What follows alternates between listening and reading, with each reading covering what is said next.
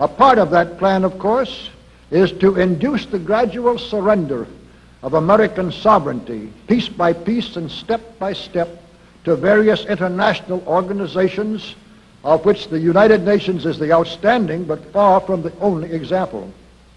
Now, here are the aims for the United States.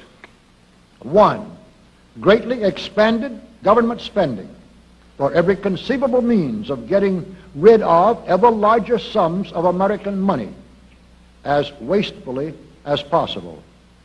2, higher and then much higher taxes.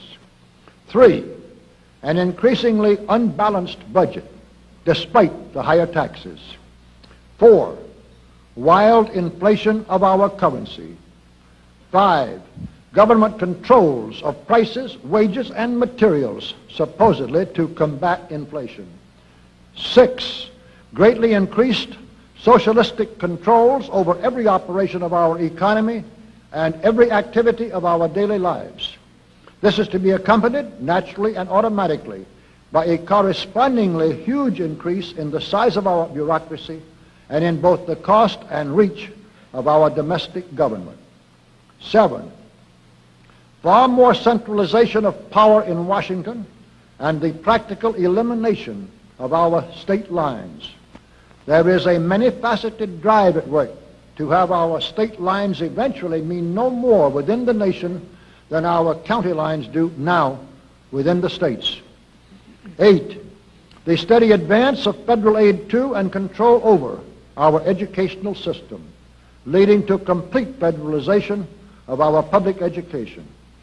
9, a constant hammering into the American consciousness of the horror of modern warfare, the beauties and the absolute necessity of peace. Peace always on communist terms, of course. And 10, the consequent willingness of the American people to allow the steps of appeasement by our government which amount to a piecemeal surrender of the rest of the free world and of the United States itself.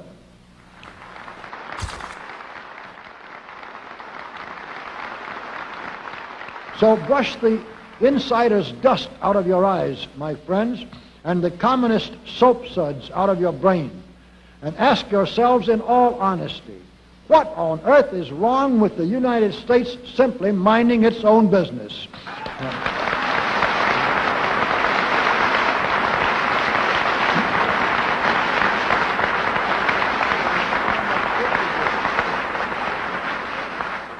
Or with having its foreign policy function primarily for the safety and benefit of the American people.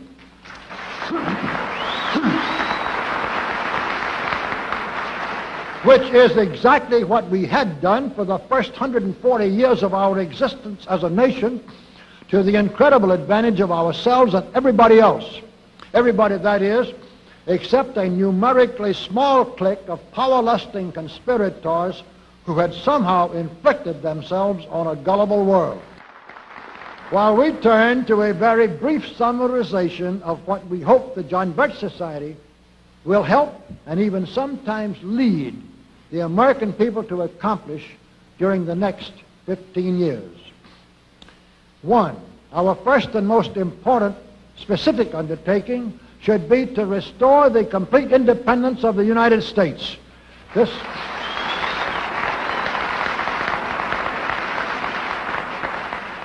This includes our resolution to get us out of the United Nations and get the United Nations out of the United States.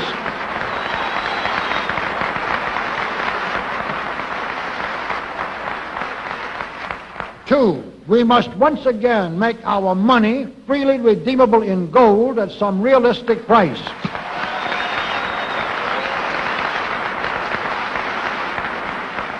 And we must take all practicable legislative steps to prevent a recurrence of the enormous thievery and other subversive crimes that have been perpetrated on the American people through a contrived inflation by every president from Franklin Roosevelt through Richard Nixon. 3,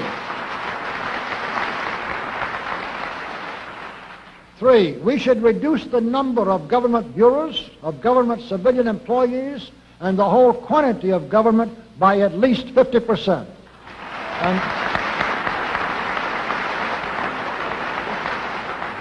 And we should achieve at least this much reduction in proper fashion through gradually convincing a majority of the American people of the wisdom of such a course.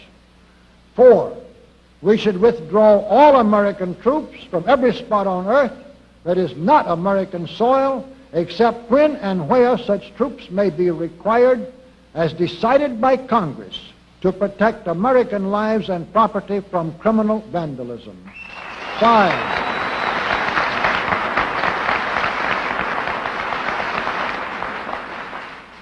5, we should get government out of the areas and functions and activities where government does not belong. Again, all steps to this end should be taken gradually, but nevertheless just as rapidly as enough of the American people can be persuaded to support such progress. Any such achievement will require a truly massive educational force, but that's exactly what we hope to build during the next 15 years. We could go ahead for at least 100 numbered items, but the John Birch Society will undoubtedly be working on more than that many specific projects, which will be laid out in its bulletins before another 180 months will have rolled around. And all of these projects will fit into the general pattern indicated by the 5 major objectives listed above. So let's really wind up this marathon monologue with one final thought. None of us can guarantee anything about what the future will bring. Your speaker knows what a job we have before us to rid our country of the scourge of communism within the next few years, and then to go ahead on our constructive program so well that 15 years from now we shall already be entering an era of far less government, of a much sounder sense of responsibility, and, with God's help, of a better world. But I sincerely believe that it can be done, and this much I know. If every man and woman in this audience should leave here tonight feeling in his or her own mind and heart that it can and must be done, then it surely will be. And so, all of you patriots of good character, good conscience, and noble ideals, whom we can reach with the filmed version of this speech in 1,000 other audiences, it is with a great deal of confidence and energizing will to win that we invite you to join us in our epic undertaking.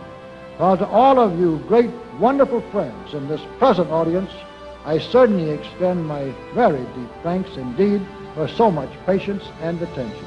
Thank you and good night.